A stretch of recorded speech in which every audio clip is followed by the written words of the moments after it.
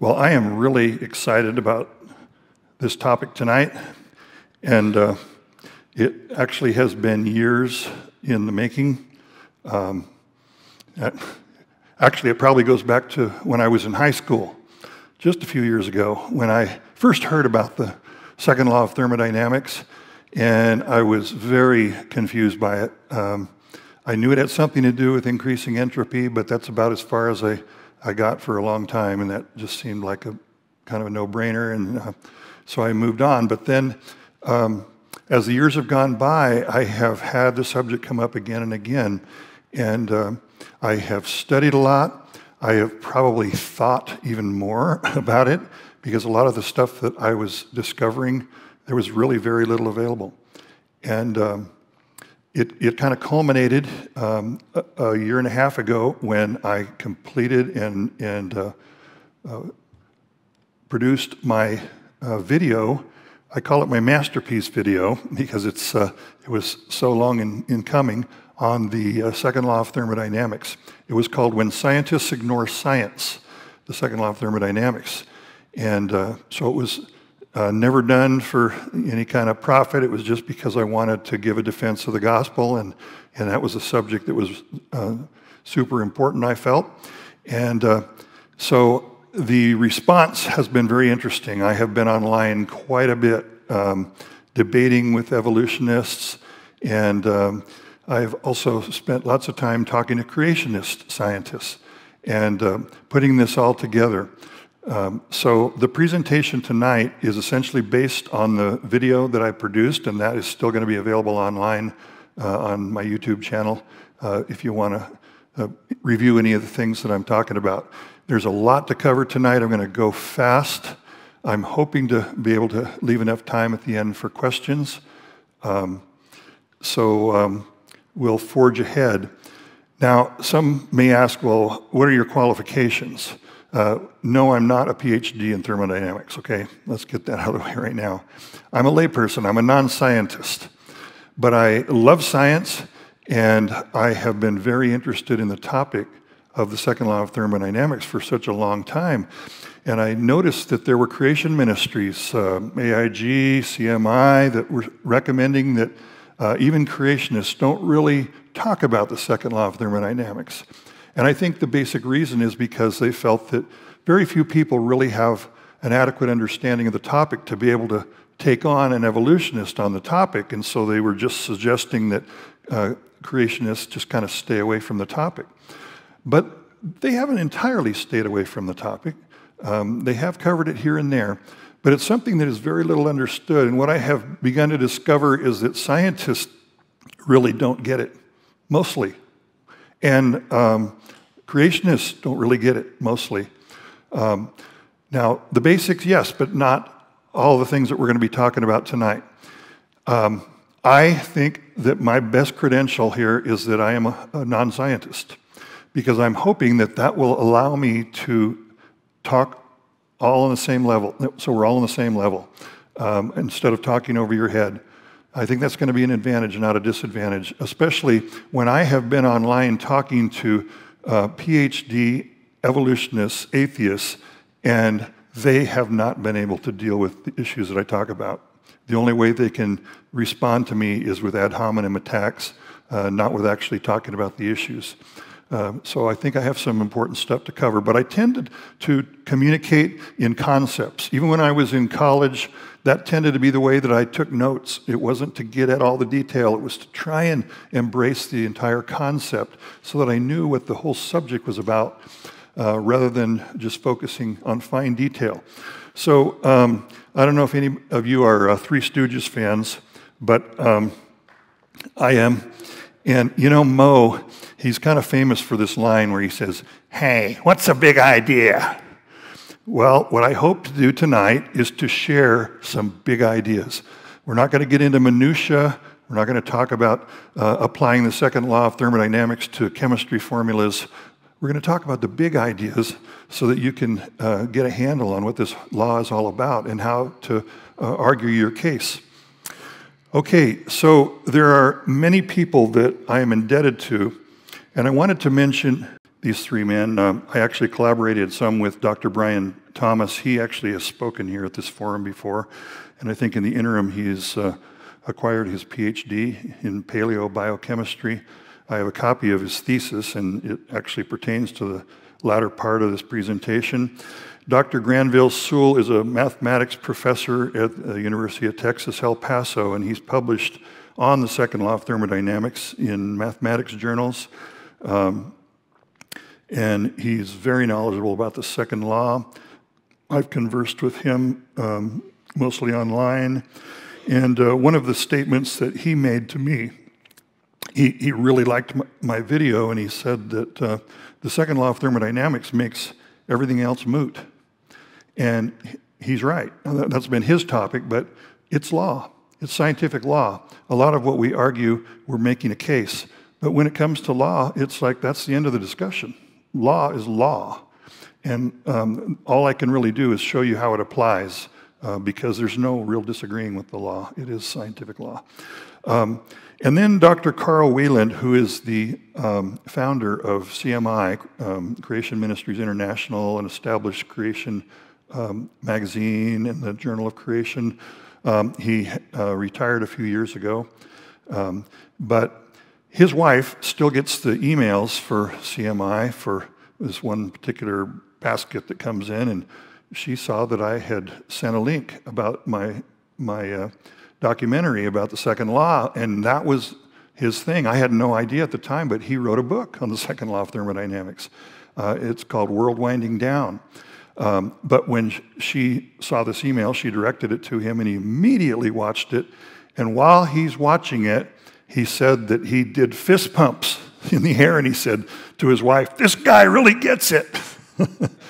So I thought that was quite an affirmation. We had a series of email dialogues, so I was greatly, greatly encouraged by Dr. Wieland. Okay, so let's start the presentation. The second law of thermodynamics is a really big deal in science. Its effects impact every field of study, every aspect of our existence. It's inescapable and pervasive, yet inexplicably, the principle behind it is misunderstood by nearly everyone, including most scientists. Now, many have learned a few definitions and even might be able to apply it to chemistry equations, but if you want to understand how the universe works, you need to go deeper than merely defining the second law of thermodynamics. You need to get the concept, the principle. And when you do, you will begin to understand everything in a whole new light. So during this next hour or so, I want to explain these principles that I believe will make such a difference in your thinking. To begin with, the second law of thermodynamics is not just about thermodynamics. Yes, it started with thermodynamics. Rudolf Clausius formalized the law in, I believe it was 1851, and what he was studying was heat and how heat escapes in any event, and the arrangement of the energy was his primary concern, and how heat dissipates. But within 20 years, Ludwig Boltzmann began to discover that the principle behind the second law of thermodynamics is actually based on statistical mechanics, mathematics, having to do with the way things are arranged. And not just regarding energy, that he discovered the law had to do with that, and not just with energy, but with everything. It's amazing how many scientists have not gotten the memo about this. But it didn't end with Rudolf Clausius. It went on, and Boltzmann tied it to statistical mechanics. The law goes by many other names. It's been called the law of increasing entropy, the law of decay, the law of disorder, the law of spontaneous randomization, the law of probability gradients, and many others. The basic principle is this: arrangements tend towards greater randomization over time.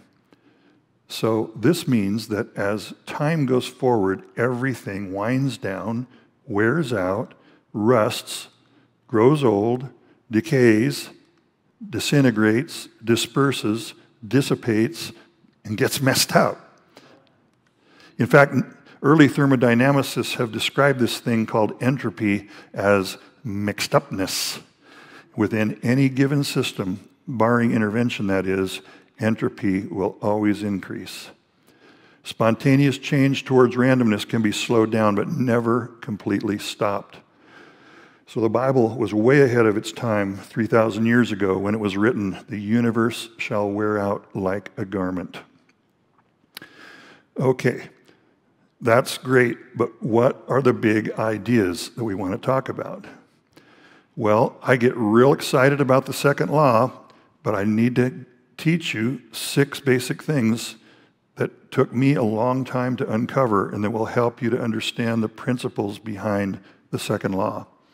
Okay? We have arrangement, arrow of time, entropy, constraints, defining the system, and last is entropy transfer mechanisms, or ETMs. Okay, so let's go with the first principle. Arrangements. The second law is all about arrangements.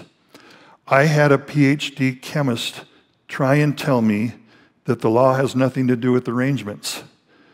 And he's wrong. It is actually stated in physics tests. It is all about arrangements. If you don't get that it's about arrangements, you'll miss the whole thing. I don't care how many letters you have after your name. It has to do with arrangements of anything, energy, matter, even arrangements of information, anything. And more to the point, it's about statistical, probabilistic arrangements of large numbers of things. Now, the law doesn't tell us much about small ensembles of, say, 5 or 6 items, because dumb luck can arrange small numbers like that pretty much any which way, given enough trials. But probabilities become much more predictable as the numbers go up. For example, when you flip a coin, you flip it just a few times, you have no idea what's going to come up, what are going to be heads and what are going to be tails, or how many are going to go that way. But if you flip a coin 100 or 1,000 or 5,000 times, you're going to get pretty close to that 50-50 mix on the coin flips. That's basically the law of large numbers. It's part of the math of statistics. So we're talking about arrangements of large numbers of things. When you think about it, large numbers are all around us. How many air molecules are in your lungs right now? How many grains of sand are on the beach? How many electronic bits in an internet transmission? How many microscopic parts make up your body? You see what I mean? There's lots of large numbers everywhere, and they're all arranged. Some of these arrangements are very random, while some of them are very particularly specified for a purpose or a function. It is that idea of specified versus random that we're talking about. Now, some folks use the word order versus disorder here, but I really don't think that's a good idea, because order is kind of in the eye of the beholder. Some people see patterns and they think of patterns as having to do with order. But when we talk about specified, what we mean is that it is a very rare arrangement, and it is for a purpose, or at least it's for a function. But that shows that that particular arrangement is there for a reason. And all of the other possible arrangements of the same components are random as far as specification is concerned. So it is not so much order versus disorder. It is having to do with specified versus random. Okay? So the purpose can be derived from a specifier or an agent, but the purpose can also be derived from coherent functionality, like some of the molecular machines inside living things. To illustrate, the letters making up the text for Shakespeare's Hamlet don't appear to have any order to them by themselves if you just look at the letters on the page. But Hamlet is an extraordinarily improbable arrangement of characters, letters, intentionally assembled for the purpose of telling a detailed story. It is a specified arrangement, and any arrangement that does not tell the story would be random in this dichotomy. So again, it's the idea of specified versus random that we're talking about. Or we might even say purpose versus purposelessness. Okay, so it's all about arrangements. The second big idea, the arrow of time. The second law of thermodynamics requires an arrow of time. Time has a direction, and things go from random, or from order to disorder, from specified to non-specified to a more random condition. And if it goes the other way, you know that something's wrong, because time does not work that way. The best way to illustrate that, I think, is with a little video of a glass falling and breaking. If it falls and it breaks, that's getting randomized, okay? But all you have to do is play the video backwards and you see what doesn't make sense. For a bunch of glass shards to assemble themselves and then form themselves into a glass just doesn't make sense. It tells us the direction of time. If it's getting more random, it has to do with the very fabric of time itself. It randomizes stuff. It doesn't specify stuff. And so this is exactly the reason why perpetual motion machines can't possibly work, because every motion is losing something in the process, and time will not let you go back. So perpetual motion machines are impossible. When things degrade, they can't go backwards. They're getting more random. So time goes one way. It winds down and runs out. Sometimes slowly, sometimes quickly, but always the same direction, towards randomness. So big idea number 3, entropy. The earliest definitions of the second law of thermodynamics were in terms of entropy. In other words, mixed upness or randomness, all the same idea. For example, if you look at the definition here on the screen, in an isolated system, total entropy must increase over time. So entropy is supposed to quantify the randomness. But how might that be done? Well, at first it was the arrangement of energy that Clausius was trying to describe. So he said that the amount of heat that is lost in a process would be equivalent to the randomization of that energy. And so he defined energy or entropy change as being the energy lost in joules divided by the temperature in degrees Kelvin. And that became the quantitative measure of entropy for Clausius, but it only had to do with energy. But then, after 20 years go by, then Boltzmann starts dealing with the statistical mechanics of everything. And he's looking at the math. And he's looking at particles, molecules to be specific. And he studied the behavior of gas molecules in containers, and it helped him to understand the organization or the lack of organization of gas molecules and how they get randomized. And he came up with, and actually it was kind of a long process of coming up with this formula, but it's a formula to define entropy in absolute terms. And you'll notice it's a summation symbol, and it's a logarithmic formula. And then in front of that function is a constant. This is the now famous Boltzmann constant. Apparently they went back and put the Boltzmann constant right on his headstone because he was so famous for it. And that as his work had been expanded, like by Max Planck in particular, then this became clearer and clearer that this constant is very special. It actually is used in many other formulas as well. Okay, so Boltzmann was able to quantify with his formula, and with the constant in front of it, he was able to get the exact same number that Clausius had without the constant. And it's quite a discovery, actually, because we're talking statistical mechanics regarding arrangements. He was studying gas molecules. He wasn't studying heat. But he comes up with the same result. Pretty amazing. And then less than a century later, we have Claude Shannon, who is studying and teaching about information. And he comes up with basically the same math to apply it to information. And his formula looks like this. Now, of course, he doesn't have the Boltzmann constant. He didn't need to convert it to anything. So there are no units on the formula, but it's essentially the same formula. And, you know, that's basically informational entropy. There's a lot more we could say about that, but maybe if we have time in the Q&A, we can do that. All right, so the bottom line is that entropy is not just about heat dissipation. It's about probabilistic statistical arrangements. Now notice that the early definitions were framed in terms of entropy, with the thermal entropy specifically in mind, rather than non-thermal entropy, but a more comprehensive definition was needed because it has to do with more than just heat loss. So here's the definition for the generalized form of the second law of thermodynamics. In an isolated system, the direction of spontaneous change is from an arrangement of lower probability towards an arrangement of higher probability. You might notice the absence of the word entropy in there.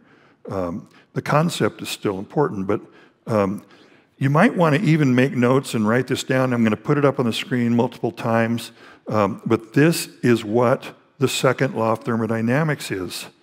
It's not just about heat. It has to do with the direction of change toward a more probable arrangement. That's what the law is about.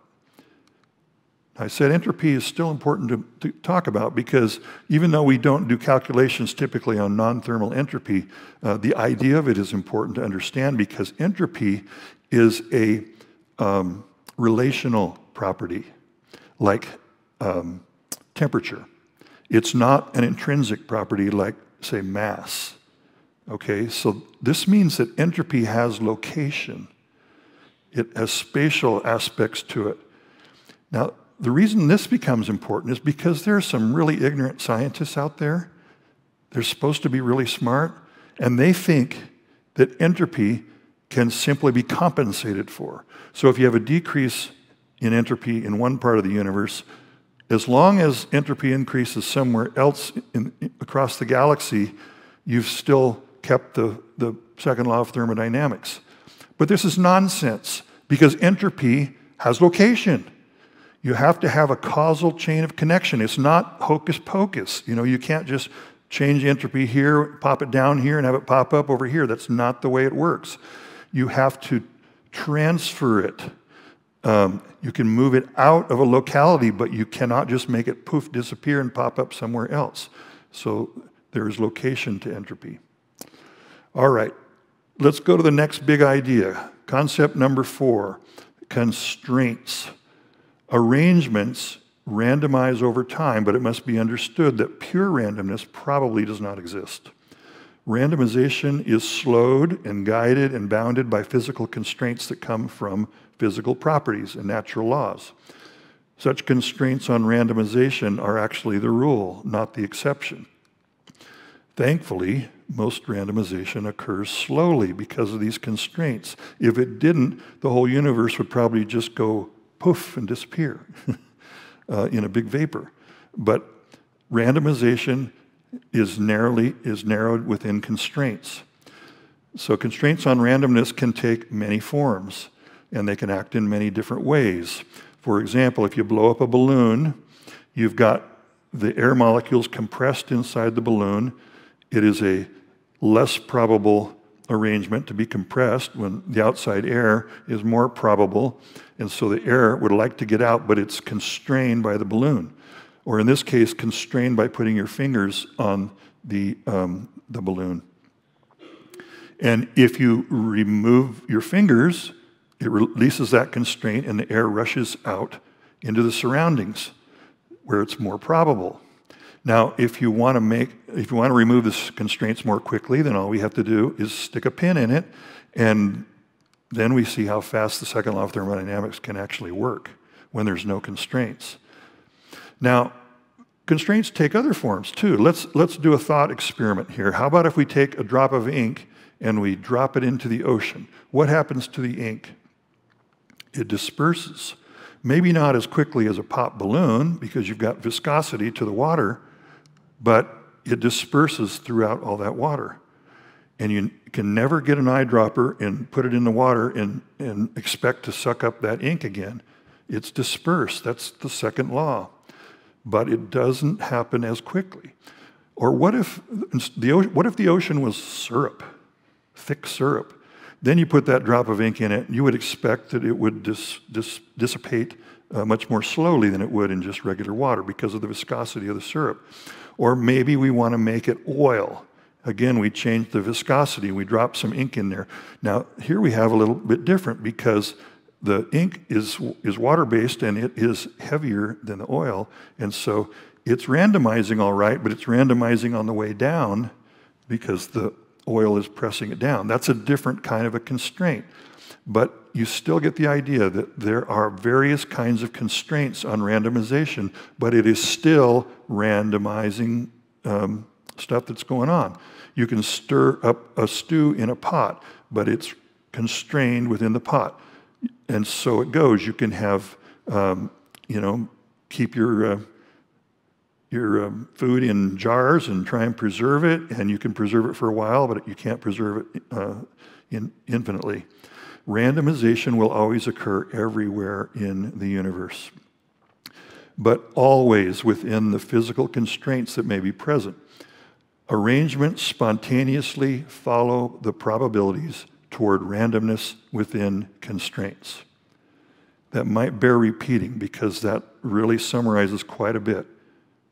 Arrangements spontaneously follow the probabilities towards randomness within constraints. That's how the second law works. All right, let's go to the fifth big idea. Defining the system. Now, you may have noticed both the original and the generalized law, as they're written out, includes a caveat in their definitions, and that caveat is in an isolated system. When we talk about increasing entropy or randomness, it's reasonable to ask what number and within what limits. That's what that is there for. It's a mental construct for understanding the second law. But many people have claimed or misunderstood or something, and they think that when it says in an isolated system, that that's a limitation on the law. It is not a modifier of the law, it's a modifier of the probability calculations or the entropy calculations. If you are talking about an increase in something, you have to be able to measure it. So you have this caveat, an isolated system, purely for that reason. It is not limiting the effectiveness of the law. The law is going to work no matter what. But you need this to be able to even talk intelligently about what's going on. If entropy is increasing, well, what entropy? Within what limits? What boundaries? What if we say, how long is a piece of string? You need a little more information, right? It's not enough. So that's the basic idea of in an isolated system. It's that mental construct that helps us to know what it is we're measuring and what it is we're even talking about. Okay, so the isolated system is not because you are keeping things out. It's because those are the boundaries you're choosing for your given definition of entropy. You could have a system that is the entire universe. The entire universe entropy is increasing, that's true. Or maybe your system is the solar system, or maybe it's the Earth, the Earth's biosphere. And that's going to become your system. Or maybe it's just the room in which you're doing your experiments. Then that's your system. But talking about an isolated system has to do with how you're defining your entropy, not with whether or not the law works. The law works everywhere, always, without exception. Okay? There are some, I don't think they're ignorant. I think they're just being cute. They use it as a loophole. They say, oh, we don't have to pay any attention to the law because we don't have a closed system. It's an open system. Well, my goodness, everything is closed. Nothing is a true isolated system.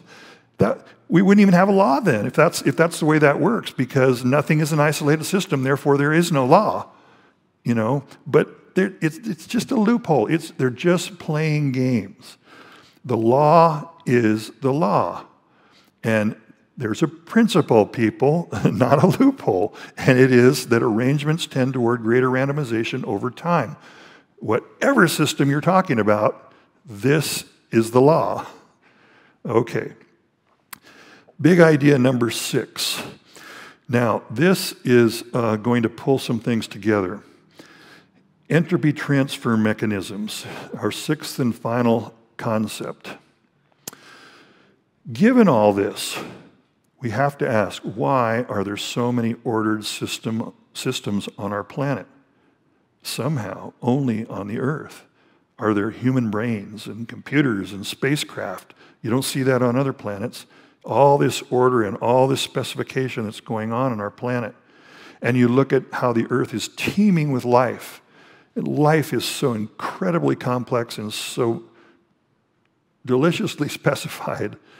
And you look at even an individual cell, it's like a total city with all the different functions that go on in a cell. The order is just remarkable, the specification.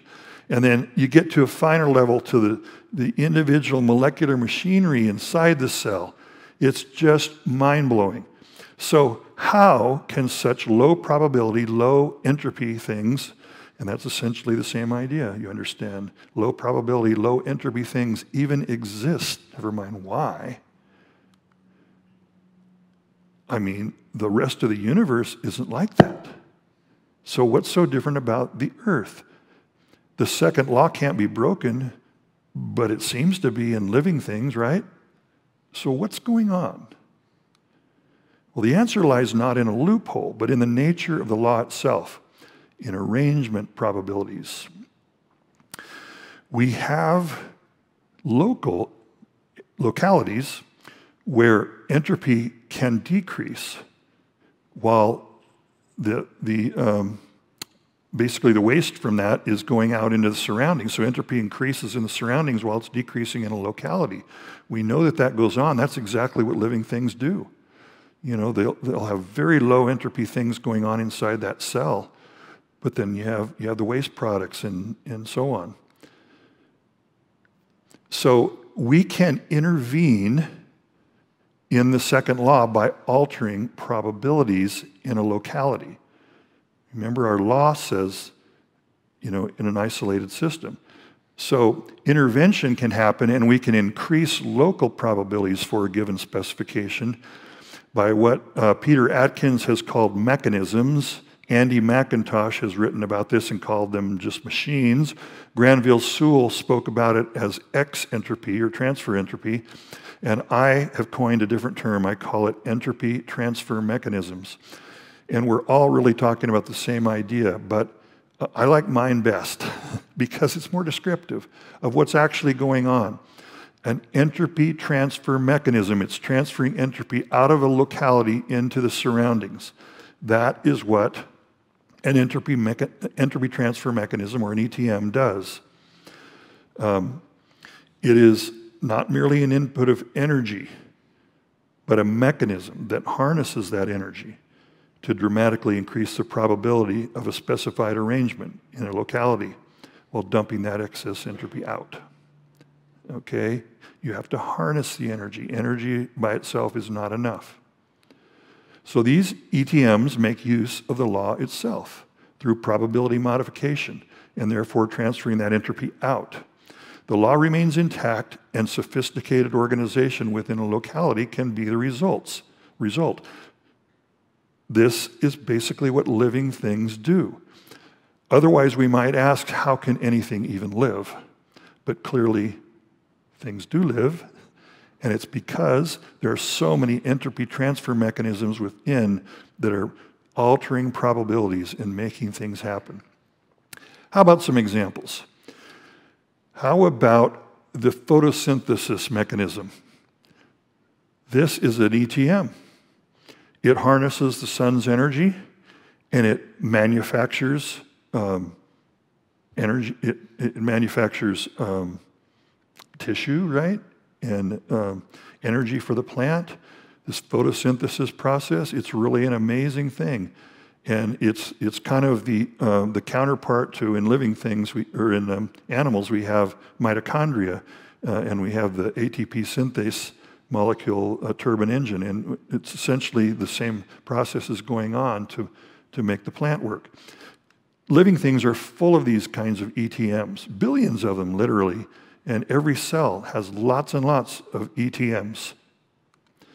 Now think about what life is made of. It's made of enormous molecules. The rest of the universe is made of pretty small molecules, but living things are way different. Mostly made of protein, but there's several categories of molecules. They're all really huge and really delicate and really intricate. And those molecules have to be built. They don't just come together when you stir stuff up in a pot. It doesn't do that. They're very complex, and you have to painstakingly build them. So when you have molecular machines inside the cell, that can be accomplished because they are ETMs, they're entropy transfer mechanisms. A series of entropy transfer mechanisms in the zygote, in the womb, develops a human being. These are amazing mechanisms that can do this. Entropy is decreasing in the womb while it's increasing in the surroundings. Just remarkable. Now, it might help if you understand an entropy transfer mechanism, an ETM, as a factory. Factories build things, but that's not all they do, because they have to intake some materials. They have to get rid of the waste products. They have smokestack sometimes, and waste going out that way. And that's the way an ETM works. It does not decrease entropy in total, but it decreases the entropy in the product that it's actually manufacturing.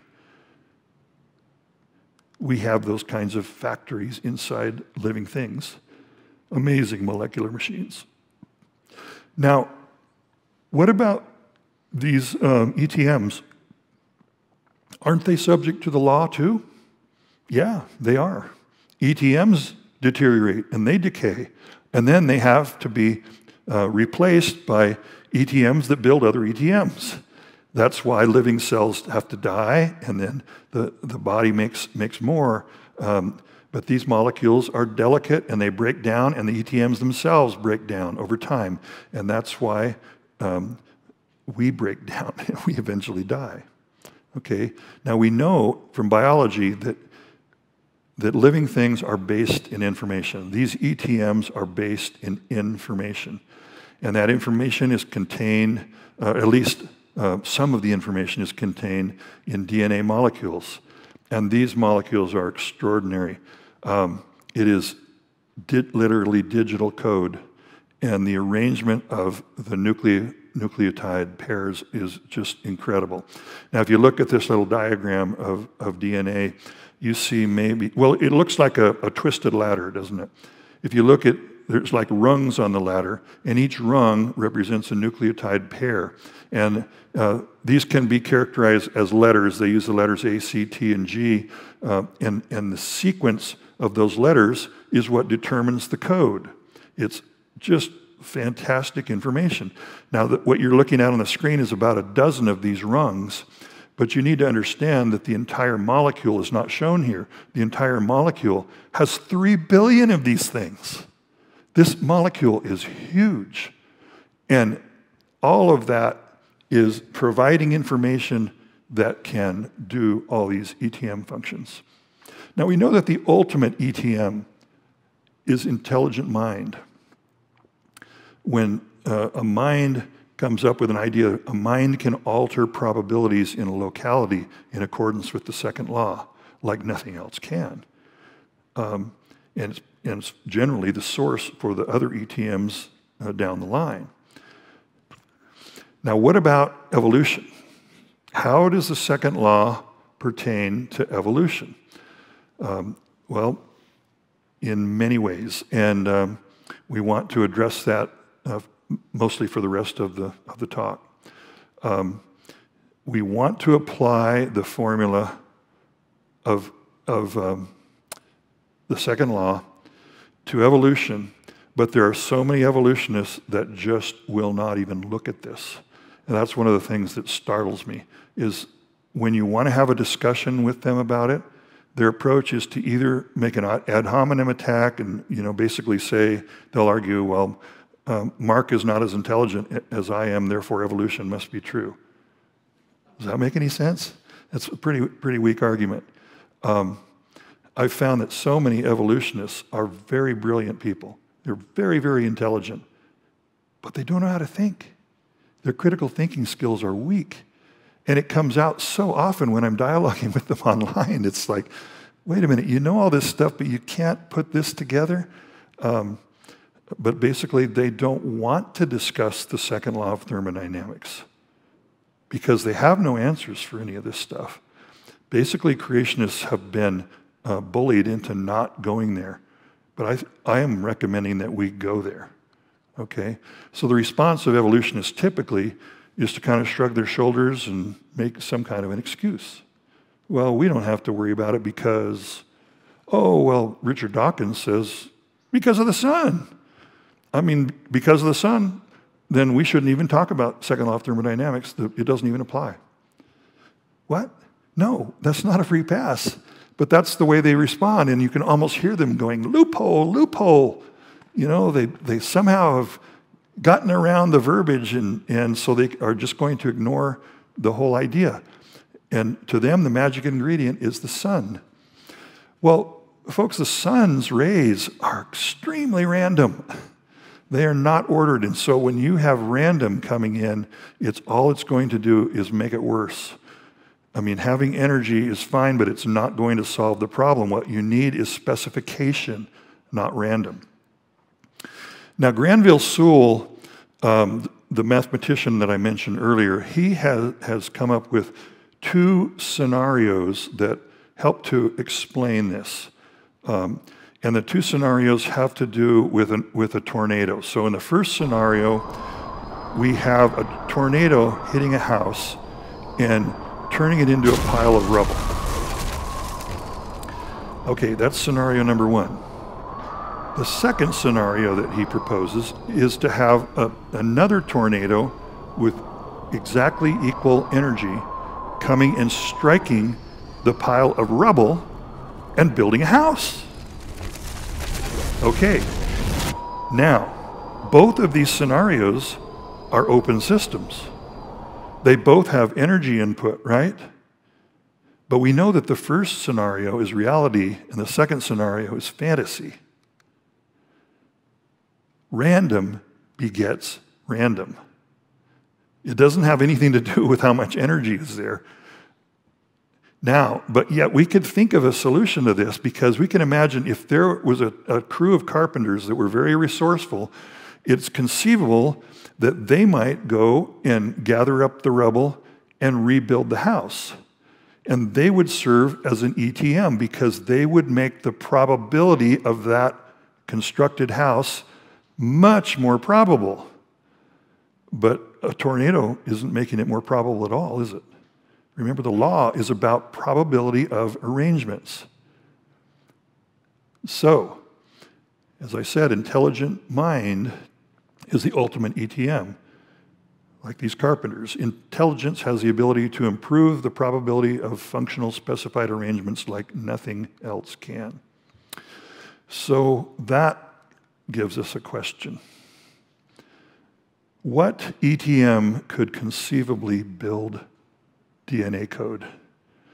3 billion nucleotide pairs in a very particular sequence that encodes for how to build whatever the organism is. You have something that looks very much the same that gives instructions for building a sponge, and another arrangement of those nucleotides give you a human. It's fantastic. It's incredible information. We know how important it is. Every evolutionist knows this.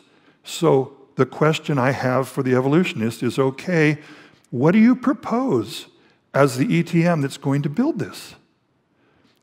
Not just make copies, but actually build the information, build the whole genome. I'm waiting. And then comes the answer. Random mutations. Random. That's the way that we build a genome, is with random mutations. And I have to say, oh, man. You're grasping at straws. Random does not work as an ETM. An ETM is the polar opposite of random. If you want to have an ETM, you do anything but be random. Random is not an ETM, but that's all they've got. That's all they've ever proposed. That random is what builds the genome. Now, look at this. Is this going forward or backwards in time?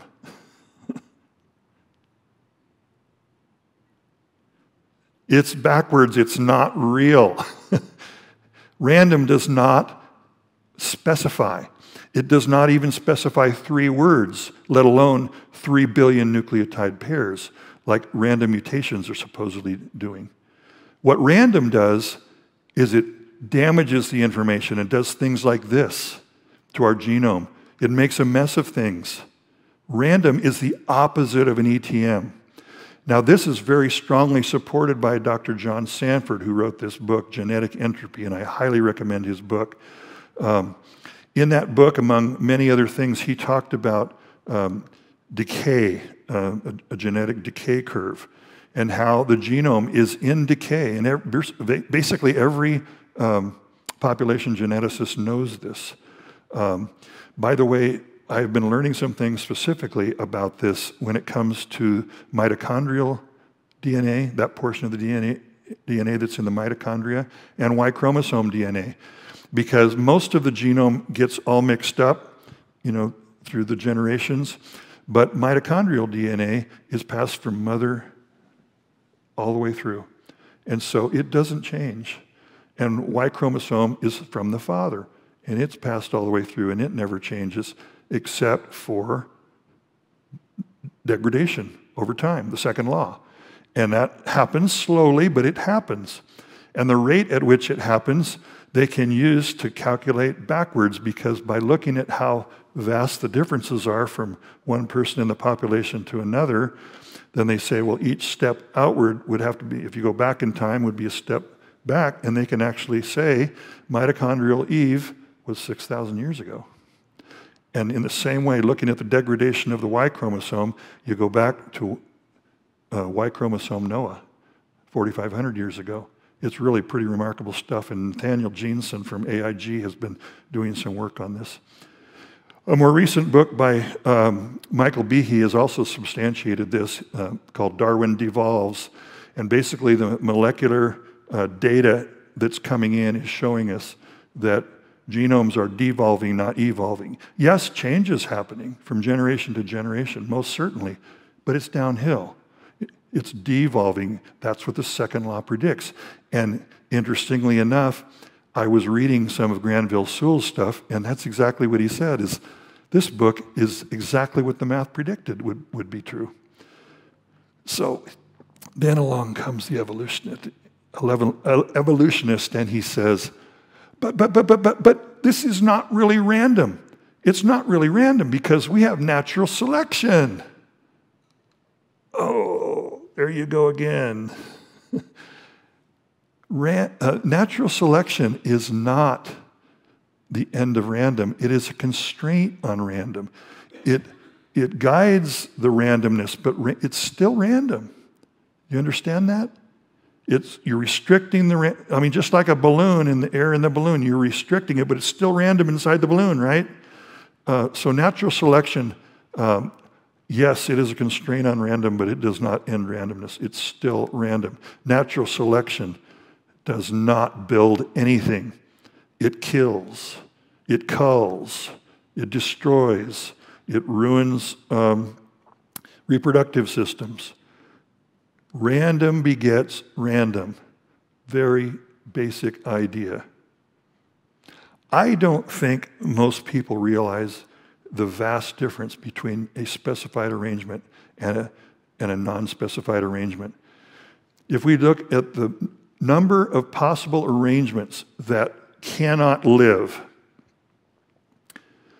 some have estimated that to be something like 10 to the 40,000th power.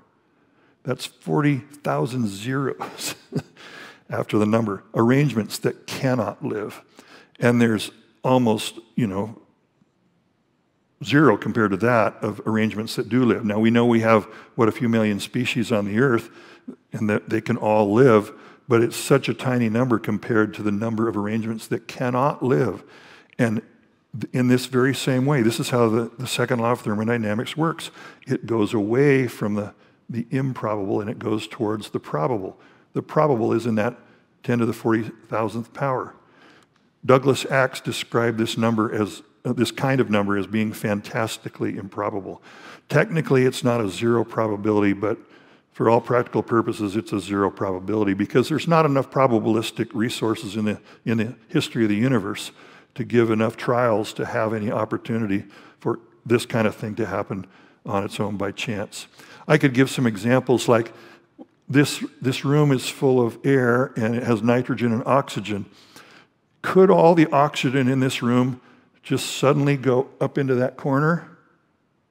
Yeah, it could. But the second law of thermodynamics says the instant it does that, it'll immediately be back again because randomness prevails. Everything moves towards randomness. So simply, for an evolutionist to simply say that, well, something improbable can technically happen, not really, not according to law. All right, now let's step this up a little bit. What about the actual evolution mechanism itself? Okay, the neo-Darwinian mechanism is basically three components. It's a trial and error type of mechanism, and Darwin said that it was numerous successive slight modifications. So the basic way the mechanism is supposed to work is that you have genetic accidents or random mutations inadvertently write a little bit of coherent, integrated, functional genetic code by incredible rare luck.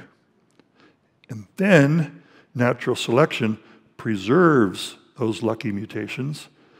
And because there's so many of these, they have to go over millions of years in order to be accomplished. So mutations, natural selection, millions of years. That's what they're hanging their hat on. That's what they think is going to work. Okay, well, let's break that down in light of what we have learned about the second law of thermodynamics. Okay, let's go with the first one. Random mutations. Can random mutations write genetic code? I think we've shown they can't. It's an actual absurdity. It doesn't even make any sense because scrambling is the opposite of specifying. You say you're gonna write a book by not writing. It makes no sense. It's a non sequitur. And it's not only that, but it is an illusion for them to even suggest such a thing. It's trickery, it's sleight of hand. Now, Darwin really didn't know anything about genetics. Genetics was just in its infancy at the time. But he used words like, descent with modification and random variations, but he didn't really understand the mechanism. But today, evolutionists will talk about mutation as being that form of the variation. So are random mutations supposed to write code? Not possible. It can't write code. It does the exact opposite. Okay, we've already talked about this, but what if you had a barrel of Scrabble letters and you wanted to write the complete works of Shakespeare by dumping them out on the floor? In what universe is that possible? No, the second law prohibits that. And yet that's what they're saying happens with DNA. Now, suppose you were having alphabet soup and this word appears in the top of your soup. Whoa, that's a lucky mutation. Look at that, it spells out a word. But then a moment later, your soup looks like that again. Now, that is basically what happens. You could get really lucky with a very short word, But if you ever had a statistics class and you've studied the way probabilities are calculated, you know that you don't have to add too many letters before it becomes fantastically improbable. And especially, like, what if your alphabet soup, you want it to give you the recipe for alphabet soup? Is that ever going to happen? Ever hear of anybody finding a recipe in their soup? I don't think so. Okay, now what about beneficial mutations? John Sanford actually talked about beneficial mutations in his book.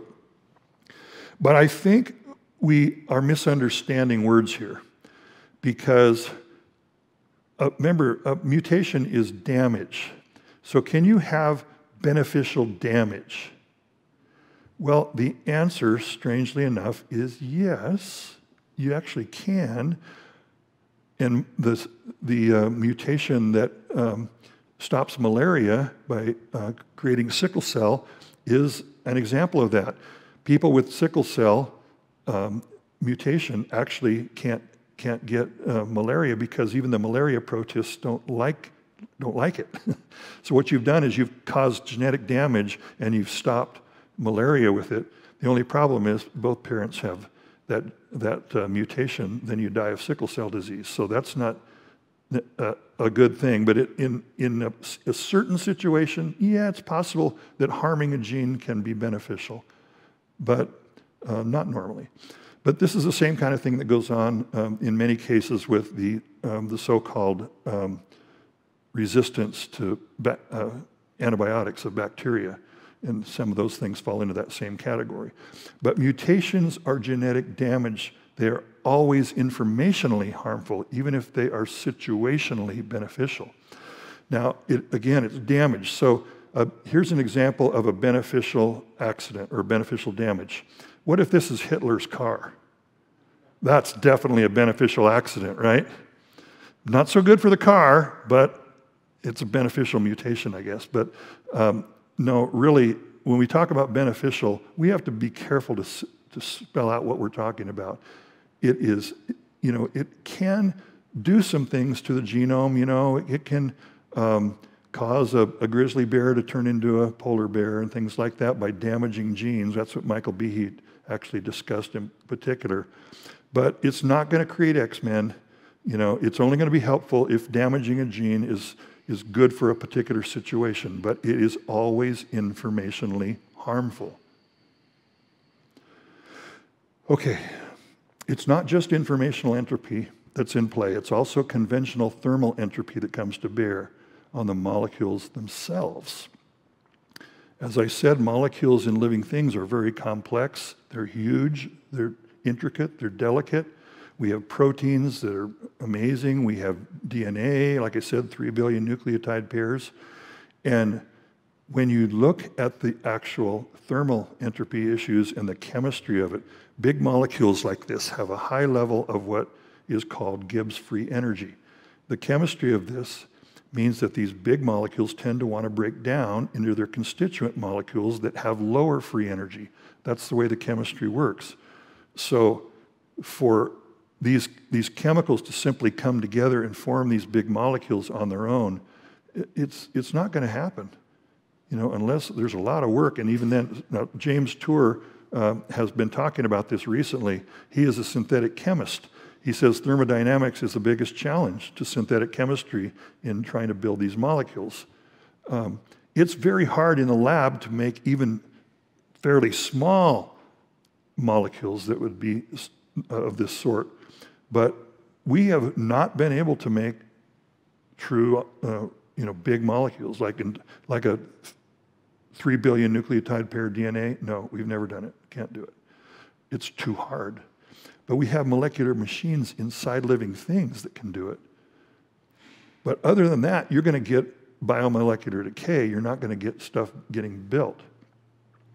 Now, there's one other thing. I don't know if I want to spend too much time on this, but this is something I've learned since the documentary video was produced, and that is the idea of chirality.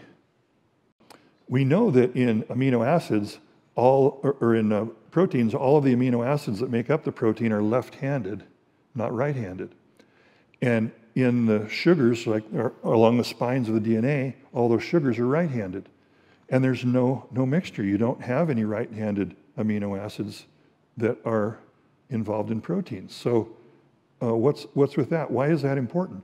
And that actually became an issue back in the 1953 experiments, the Miller-Urey experiment, because the result was an amino acid that was a mixture, a racemic mixture is what they call it, half and half mixture of left and right-handed.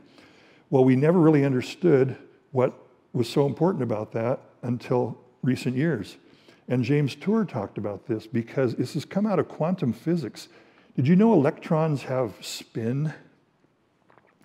And it's not the same sense of the word as spin as we usually use, but they have spin. They would have like a clockwise or counterclockwise spin. And by having all left-handed amino acids, it aligns the spin. And it turns out that having all that spin aligned is what makes reactions happen super fast inside the cell. If you had a mixture, a racemic mixture, it couldn't work. Not to mention the problem of the protein not being able to fold properly, but just the reactions that would be slowed down would kill you. So, I mean, this is just amazing stuff. But when you talk about, having to have all the molecules of one chirality, like what if you took a big bulldozer type thing and dumped a bunch of coins into a gymnasium and it was several feet deep, and you say, well, but they all need to be heads. Not likely, is it? This is the amazing thing about living things, though. This is the way God designed it. It's just fantastic. All right, let's go to the next step in the neo-Darwinian model. Natural selection is supposed to preserve those very, very lucky mutations that they can't get, but they think they can get. So what about natural selection? Well, The Origin of Species came out in 1859, and right on the cover page it says The Origin of Species by Means of Natural Selection or the Preservation of Favored Races in the Struggle for Life. Preservation? No, preservation is not possible according to the second law of thermodynamics. It's like a perpetual motion machine. You cannot stop decay. You can slow it. You can't stop it. This is impossible, and yet it's the basis of his entire book. It's like a doctor with a shotgun, and he's going to go kill all the sick people. Does that make everybody happy? This is really ridiculous, and the fact that Darwin missed this, he thought that somehow natural selection could preserve a mutation, or whatever he conceived of as a mutation, preserve a trait. It doesn't preserve traits, it kills traits. It kills other traits, but it doesn't preserve the ones that are desirable or effective. So the whole idea of natural selection being a preservative is completely wrong-headed, and it's completely false. And it's the whole idea of Darwinism. Even if we had mutations that were good, they don't get preserved. Now, we talk about preservation. In normal conversation, when we talk about preservation, we know that it doesn't mean it's going to preserve something forever. We can slow the degradation, like Grandma's strawberry preserves. We call them preserves, and it does extend the life of the strawberries, of course, but not forever. They eventually go bad. And we try things like freezing and formaldehyde and the like, but none of this really preserves. It just slows down the degradation. So when Darwin has this on his book cover, it just makes me crazy. All right, so far we have established that the second law blocks genetic instructions being created randomly. The second law blocks huge molecules from being created randomly. And the second law blocks preservation by natural selection. So there's only one thing left in the list, and that is millions of years. Pardon me, millions of years. So because those numerous lucky mutations are so rare, and there's so many of them, then it takes millions of years for all this to happen. And they're counting on long periods of time. Well, Dr. George Wald was a PhD in, I think it was in medicine or physiology, and he made the following statement famously. He said, given enough time, evolution will almost certainly happen at least once. Time is in fact the hero of the plot. Given so much time, the impossible becomes possible, the possible probable, and the probable virtually certain. One has only to wait. Time itself performs the miracles. Oh, man. Just think about this. This is a brilliant scientist who's won the Nobel Prize, and he says time is the hero of the plot.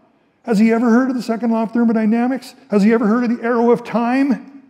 It's science. It's hard science. It's law. Science is not the hero of the plot. It's the enemy of the plot. And even if time was going to help you out, you wouldn't have enough of it. No, you wouldn't have enough iterations to do all these trials to get what you wanted, a simple protein of 125 amino acids. The chance of that organizing itself is 4 times 10 to the 162 power. Remember, there's 10 to the 80 power atoms in the whole universe. And that's how lucky you have to get us one simple protein.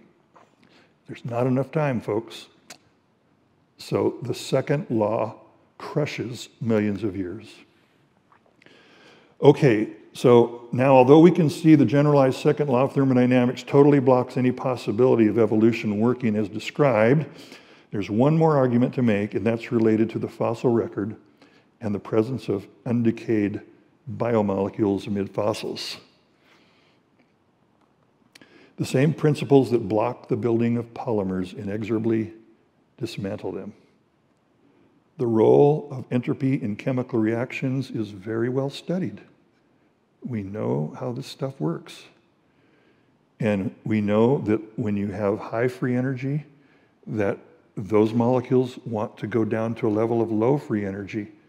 And so they want to break down into their constituent parts. It's chemistry. And the difference in free energy is what drives that.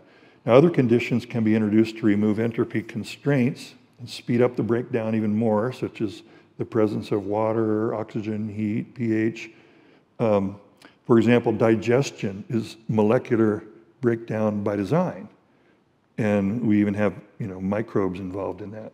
But there, we're trying to make them break down, and they do break down over time anyway. There's this biomolecular decay that will happen eventually, and there's nothing we can do to stop it, only slow it. Constraining this breakdown is difficult, even limiting it. Tissue preservation science is really an exercise in futility, but it is very thoroughly studied. They're trying very hard to find ways to preserve tissue.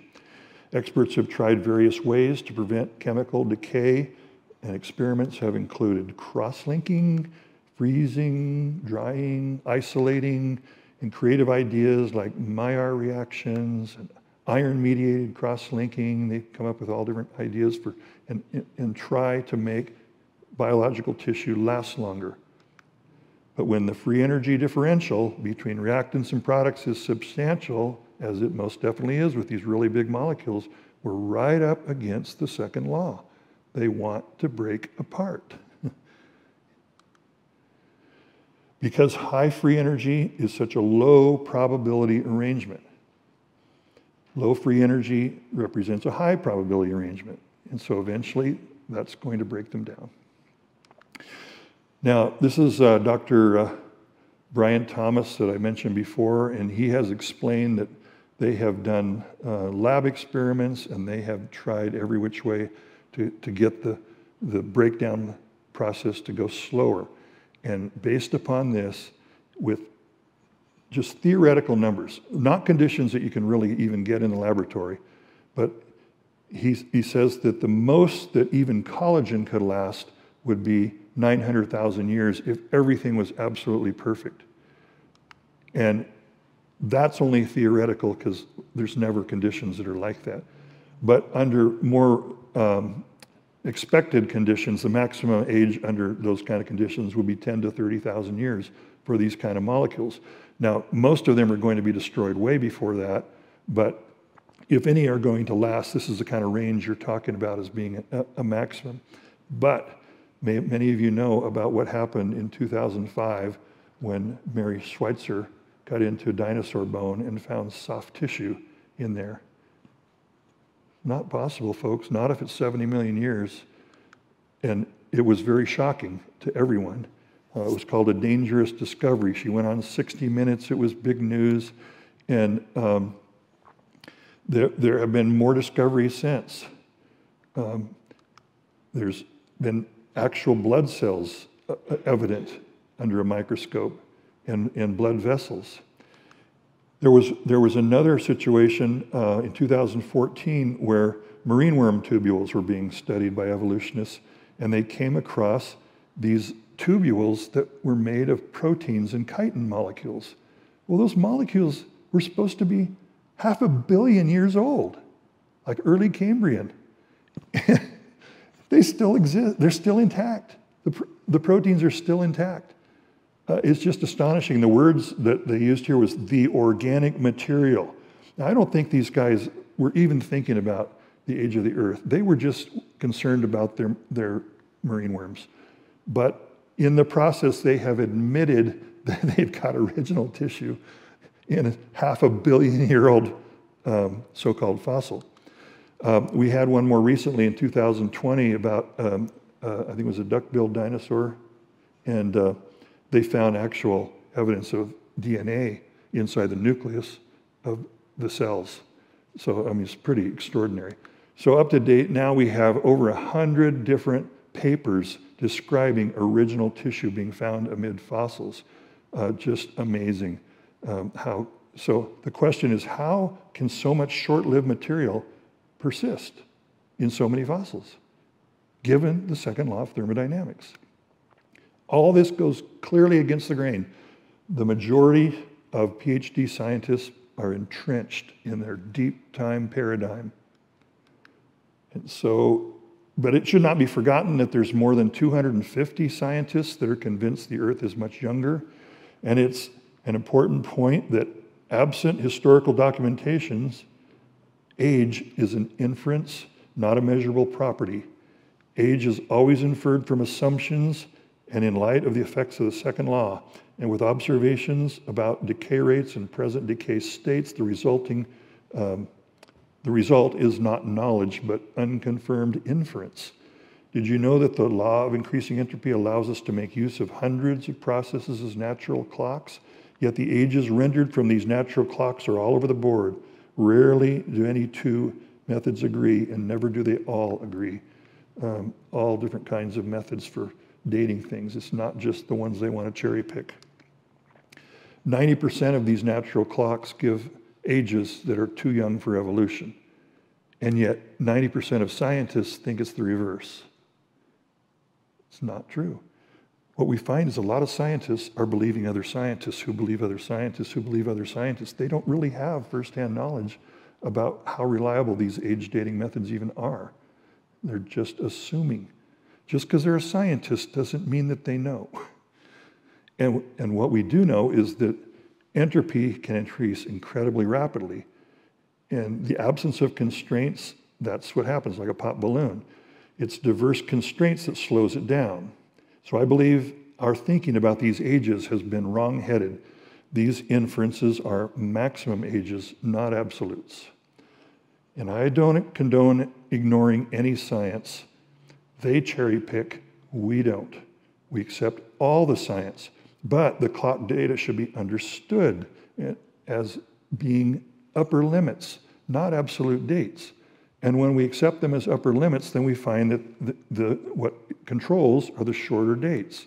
So like what if you go diving for an old ship and you find a treasure chest and you have all these old coins in it, but then you pull out and there's a 2018 $50 in there. So when did the ship sink? It wasn't a long time ago, folks, because it's controlling. The youngest age is controlling. Or like if you, I think this was in the ICR book, it was about digging into an Egyptian mummy and finding a ticking clock inside the body, and it was still ticking. What would that tell you about the mummy? It's not quite as old as you thought it was, right? Now let me illustrate it with coffee. Hot coffee, if you like it, then I don't, but if you like it, then sometimes you want to keep it in a thermos so that you keep it hot. If it's a good thermos, you could put it in there and it would stay hot for maybe a whole day, and the next day it would still be hot. But would you ever expect to have hot coffee in a thermos last a year? If that's sitting on the table for a year, is it going to be hot when you get to it? No, even the best thermos isn't going to hold the heat for a year. This is the second law of thermodynamics. It's not going to taste good when you try it. And yet when you cut in, or when these scientists cut into dinosaur fossils, it's really just, and they find soft tissue, it's really just like finding a thermos of coffee that's still hot. And they say, oh, isn't it amazing? This coffee stayed hot so long. 70 billion years. No. That didn't happen. Sorry. Same way with the biomolecules. Okay, we have the science of the free energy, and these big molecules, they break down. We have a limit on the age, and so many scientists are saying that things are old, but I have to say, no way, Jose. Evolutionists say that fossils have to be millions of years old or evolution won't work. But that would mean the second law and the science is wrong, so they can't accept that. So they keep doing their imaginative storytelling. But imaginative storytelling seems to get preference over scientific law. But the second law is law. So evolutionists love to say that their paradigm is king. They're king of the world. They, because we have so many that agree with us, then it must be true. So the naturalist, the materialist point of view is the one that reigns. And I've had arrogant evolutionists say, oh, well, if you think evolution is false, you better write a paper and go out and collect your Nobel Prize, because everybody else knows that evolution is true. Well, of course, they're trying to be insulting. But neither I nor anyone in this present time could aspire to that kind of an honor to disprove evolution, because it's already been done. The law was established in the 1800s by Boltzmann, but really by others too. Clausius, Boltzmann, you have Maxwell, you have Gibbs, and then a little later you had Planck, and they all were part of establishing the second law of thermodynamics. And this law disproves Darwinism. I don't want to paint it as if Boltzmann knew he was disproving evolution. He didn't know enough about evolution, and frankly, he was still learning about the second law at the time he was alive. So he wasn't arguing against evolution, but now that we know what the law says, it absolutely proves that evolution is impossible. Math is the math. The burden of proof is not on others to disprove evolution. It never has been. The burden of proof is always on the one making the claim against the established law. Increasing entropy is scientific law. So, if you think natural selection can preserve anything, prove it. Increasing entropy is scientific law, so if you think of entropy transfer mechanism that can build a genome, prove it. Increasing entropy is scientific law, so if you think natural selection can build huge, delicate biomolecules, prove it. Increasing entropy is scientific law, so if you think huge, delicate biomolecules can endure longer than 1 million years in fossils, prove it. Evolutionists have nothing.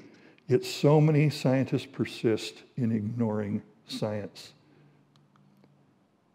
The second law is law. It's not obscure. It's not esoteric. It's important. It's not just a superficial argument against materialist evolution. Rather, it's part of the mathematical fabric of reality. It's everywhere we look. And we are all dependent on it constantly, even if we are not aware of it. Every time we toss a salad or stir a can of paint, we're depending on the second law. Every time we breathe, we depend on that carbon dioxide not staying around our face, but dissipating, and for the oxygen to come in so that we can breathe in oxygen. We count on the second law.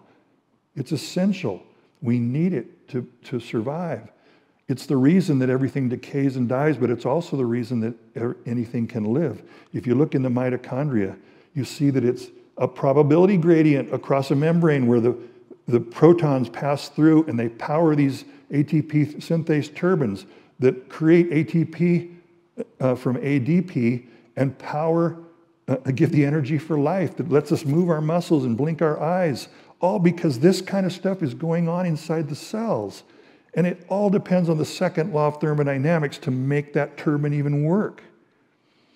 Now, I know that some creationists have suggested the second law of thermodynamics was the curse that God established at the fall, but I strongly disagree. The second law is math. And I believe math is a reflection of the character of God.